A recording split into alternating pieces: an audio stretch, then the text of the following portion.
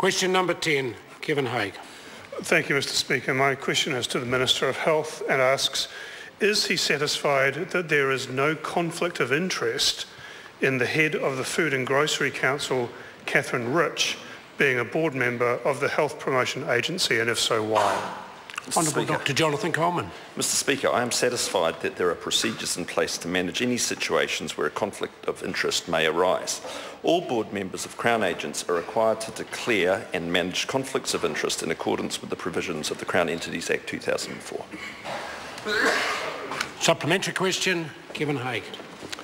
Is he concerned about allegations that Katherine Rich hired PR man Carrot Graham to write attacks on health researchers that were later published word for word on the whale oil website? Honourable Dr Jonathan Coleman. Mr. Speaker, I've seen no credible evidence to back up those allegations, but what I do know is that Katherine Rich is a person of the very highest integrity, and that her conduct as a member of the HPA has been excellent. Supplementary question, Kevin Hague. What specific actions has he or his predecessor taken to ensure that Katherine Rich is not compromising the goals of the Health Promotion Agency by paying for attacks on researchers and others who highlight the damaging effects of the products promoted and produced by some of her Food and Grocery Council members?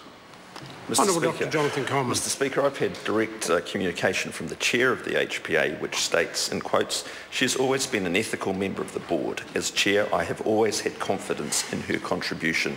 And Mr. Speaker, that satisfies me. Supplementary question, Kevin Hague. Mr. Speaker, to the Minister, as the incoming Minister, will he take that further and in fact initiate an investigation into whether Mrs Rich's conflict as both a member of the Health Promotion Agency and a lobbyist for alcohol, tobacco and the junk food industry was appropriately managed?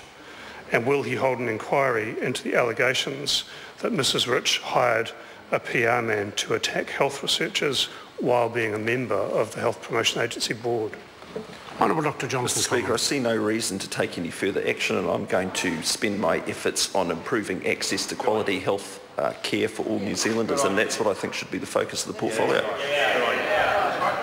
Supplementary question, Kevin Hague.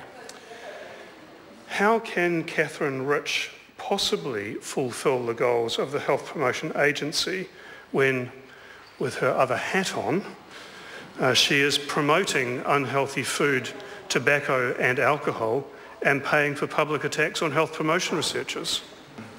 Honourable Dr Jonathan Coleman. Mr. Speaker, dealing with public health issues, including obesity, involves a range of responses, including good diet, nutrition and physical activity, and I believe the food industry actually has a very important contribution to make, and it's helpful to have them represented around that table.